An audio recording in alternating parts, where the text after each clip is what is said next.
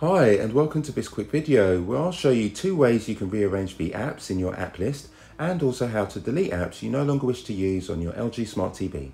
So to start off with, press the home button on the remote, then go down to the app list and make your way across to the right hand side to the second but last icon, which is Edit App List.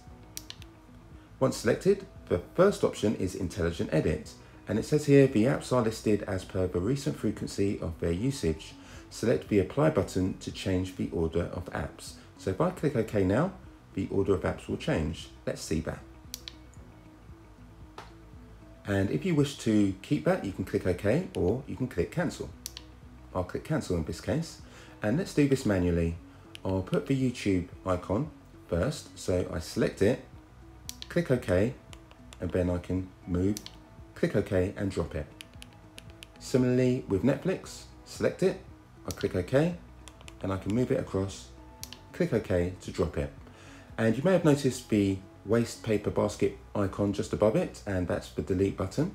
So let's delete one I don't use much. Let's try ITV Hub. So all I need to do is select up to highlight the bin, press it, it asks me to confirm, I say yes, and it's now deleted. You may notice that some icons do not have a bin above them, and these are system icons, so you can't delete them. Alexa, media player, web browser are just a few. So hopefully this has been useful to you. If it has, I'd really appreciate a quick thumbs up, as it helps me and it helps the channel out so much. Thanks very much for choosing my video, and I wish you a great day ahead.